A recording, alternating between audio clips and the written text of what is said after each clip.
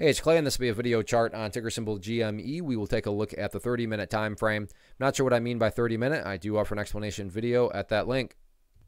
Did this analysis on Wednesday, so that is where the red and green line annotations are coming from. And overall today, nice solid move. Not nearly as exciting as what it was on Wednesday. But the first update I'm going to do is just a little adjustment here. And the key question really becomes, well, what direction is this adjustment being made? So now that we have more data, it's become very clear that the key level of resistance now going forward is going to be right up there at that $9.30 mark. I mean, you can see just time after time today, the price tried to get up through that level and just couldn't quite do it. So $9.30 going to be that main and newest area of resistance. But again, goes back to, well, what direction did that adjustment need to be made? And I mean, not to insult your intelligence, but I needed to move that red line higher. And assuming you were bullish, that's exactly what you want to see. Whenever levels of resistance need to be adjusted in the upwards direction, no, that doesn't mean that it's guaranteed for the price is going to explode. But the point here being from a trend building perspective, that is definitely a good sign. And like you just saw, that was what was needed to be done here. Now, if $9.30 can be broken, the newest key overarching level of resistance is not just going to be where the partying momentum stopped during that opening day surge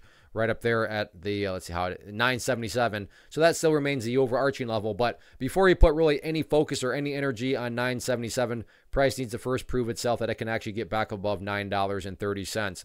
As far as levels of support are concerned, nothing new here to report from previous videos. Still have the green line down there, which did a good job of not only holding strong today, but was never really tested. That's at 825. And then from the overarching standpoint of support, keep an eye on that purple line right there, the 50-period moving average, currently valued right around, we'll just call it $7.80. So overall, though, the uptrend continues. So it'll be interesting to see how this one closes out the week on Friday.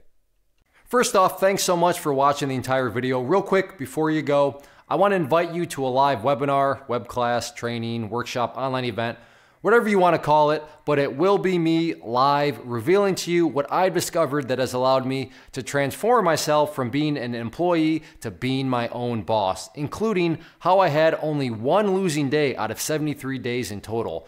I'm going to cover 3 keys that have helped me unlock profitable consistency within the markets. The first key is super weird, but in a productive type of way. The second key is super awesome because it quite literally is wired into our DNA as humans, making it very easy to use. But in a cruel way, this becomes a pitfall for many traders. I'll explain it all though, including how to avoid the pitfall that it creates for some. And yeah, the third key, when you hear it, sounds way too good to be true, but it's not, and I'll show you how it all works. Then at the end, I open it up for a question and answer session that is, again, totally live. Even if you can't make the live session, please still sign up as it will be recorded, and you can go back and watch the replay that I will send you.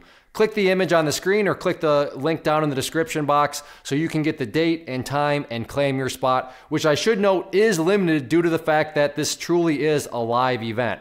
If you have any questions, let me know. If not, I'll be seeing you soon.